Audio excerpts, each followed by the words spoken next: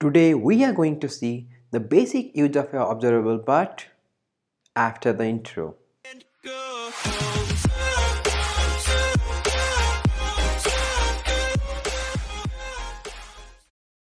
Hey everyone, this is Subrat and you are watching Fun of Heuristic. So on this channel, you will get to know about all the frameworks, the languages, the concepts, all the algorithms. So please consider subscribing if you haven't yet. And about the today video, we're going to see how the basic of observable we used to use in our day-to-day life. Day-to-day life means in Angular. So in the last video, as you already guessed from the title, it's the part 2. So please go ahead and watch the part 1 if you haven't yet. I will link it here. So in that video I told that observable may not be completed, so the complete state may present or may not present, but I haven't shown you any example. So today in the first we are going to do that, then I will show you something else. So watch the video till the end. Okay, so a long life observable or a like infinite life observable will be a click event, right? So here in today's example we'll try to we'll mimic a click event, like we'll click somewhere in the page and we'll try to get the x value and the y value, I mean the x coordinate and the y coordinate in that page, so that the client x and the client y. So for that I added a ob id here, and and this is the profile component .html. So all the things I am doing in profile component, so that it will be in a one place, so it will good to refer. And I'm adding a view child. So what view child will do is it will grab that id and grab all the template parameter and make a reference of it. Okay, why I'm giving a button is here I'm clicking the page to display to log the x and y element. So I thought, as I'm clicking and returning something, so better to give a button, but that's not a button, that should be a coordinate or something. But let's go with the button. So for that I'm importing the form event from the RxJS. So if you go for the previous version of RxJS, so everything are included in the observable. So you used to like observable.formevent. Now what they did is they separate all the things so that it will be easier and nicer to use. So what form event will do is you pass event to the form, like you have a element in your DOM, so you pass an event, like I'm giving the button is nothing but the id which fetched from the profile component .html, and we are giving the native element. So the element of the button, that means the whatever the action, the wrapped value, and we are saying that on click of that trigger the event. Like, so if you remember from the previous video, trigger the event means trigger the next value. So here we are triggering the event. Event has a multiple value. Event has a mouse x, mouse y that we are using here, and lot of other values. So what it will do, it will wrap us observable, and on click it will emit the next value. So we are subscribing to this observable that we are getting it from here, and we are logging the mouse x and the mouse y coordinate. Okay, so when I will go and make a start here, so you can check here, I will zoom a little bit. So wherever I'm clicking, it's just printing the x coordinate, y coordinate. The observable is active now, so it's haven't ended yet.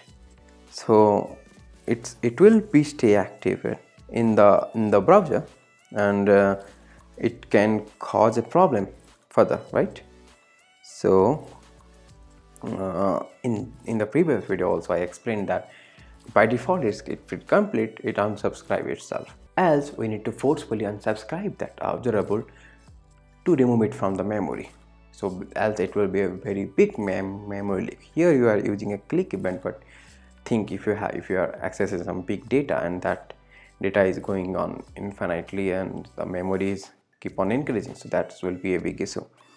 So for that, till the 5 second, wait for the 5 second and then unsubscribe this event. So what it will do is till the 5 second the observable will stay active, then it will go inactive again. So I am clicking, so it's working now it's I think it should stop. Yeah, it stopped working now. Working means the logging. So it stopped logging the value. That means it's working. And so that's how you unsubscribe a long life or infinite life observable, like here the click event. So now we are going to see how you will handle a multiple type of data or a multiple stream of data. Like in the first video I saw that you have 0, 1, 2, 3 value. How are you going to handle if that 0, 1, 2, 3 all the data are of different type. Type means suppose it's a JSON, one value is JSON, one value is a number, one value is a string, one value is another observable, one value is a something else. So how you are going to process that one through observable, or you have an array of data, you have a stream of data, how you are going to do that? Okay, so for that,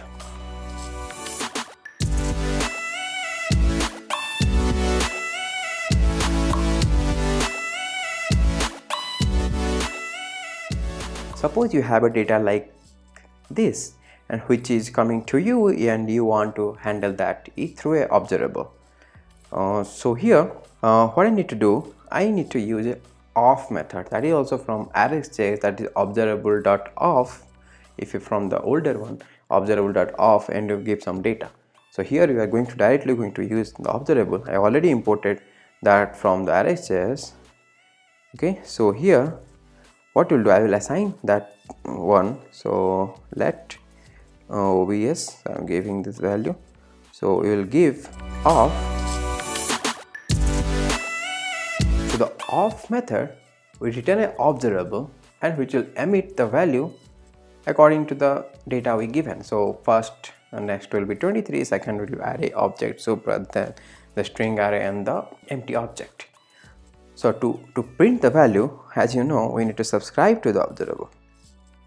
And one thing I forgot to told you that observable is lazy loaded.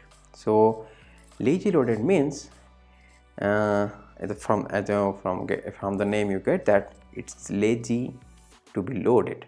Like so till you haven't called it, it will not load itself. Eagerly loaded means it is eager to load itself, right? That means eager. Lazy anyway, you are lazy and you don't want to load till someone calls you. So observable is the same like that. Till you haven't subscribed to the observable, it will not tell the observer that give me the value, so give me the next value, I want to process it, give me the value, either it next or complete, give me some value, so that I will note, so that my subscriber will get the value. So till you haven't hit subscribe to the observable, it will not give the value. The observable here, and as it will not throw an error, so we'll go ahead and directly print the data. So now when you go that, you will see that all the data are printed. So as I told, this is lazy loaded, so when you subscribe to the observable, then only it get called. Suppose this will be make help in a HTTP call. You want to make a parallel call or something, you will define all the, you make all the observable of a HTTP call, then on a go you will make all the calls and hit the data and fetch the data, and you will do the rendering according to your or filtering or processing according to your need. So in that case it will be pretty handy. So this is the basic about observable, how to be used in our basic use to create observable. So like here we click events, so you can use that too as well. Like the reactive form uses this kind of observable, so that will check the form event when a user is click. So that's called the form event dot value change. We get a observable, you subscribe to that observable and you will get some validation according to that. So that's it for today. In the next video we'll see that the most important of the observable, that is the multicasting. So for a beginner it may require or may not be, but I think it's a pretty good concept. So suppose you have 100 data, you want to emit those data, and you have a 10 user, and user can come anytime. So it's not every user is coming at the same time, user can come anytime, but your data should be like one data is emitted, that shouldn't be emitted again to another user. So here you are subscribing it twice, so you don't, so the scenario should be like, so for the scenario for the multicasting would be like, so if you are so I will refresh it again, you see that it's emitted first, then after 1 second it's emitted again. So all the data are emitted, re-emitted, like 23. So suppose 23 is emitted, again it's got emitted to the second user after 1 second itself. So so suppose you want to emit 23, then whoever came after some time, they will not get the 23, so that it's shared across all the users. So now your data will not be for a single user, your data is a shared and which is emitted according to the time. So whoever come first will get all the value, and whoever come after some time, like after 5 minutes, you will get the value which is emitted at 5 minutes or after that. So that we're going to see in the next video. Hit the like button if you like the video, and subscribe to the channel, and please give some comment, your suggestion, your opinion, whatever you want to tell to me, please comment it below, and share the video among your friends. We are going to meet in the next video. Till that, stay happy. Bye bye.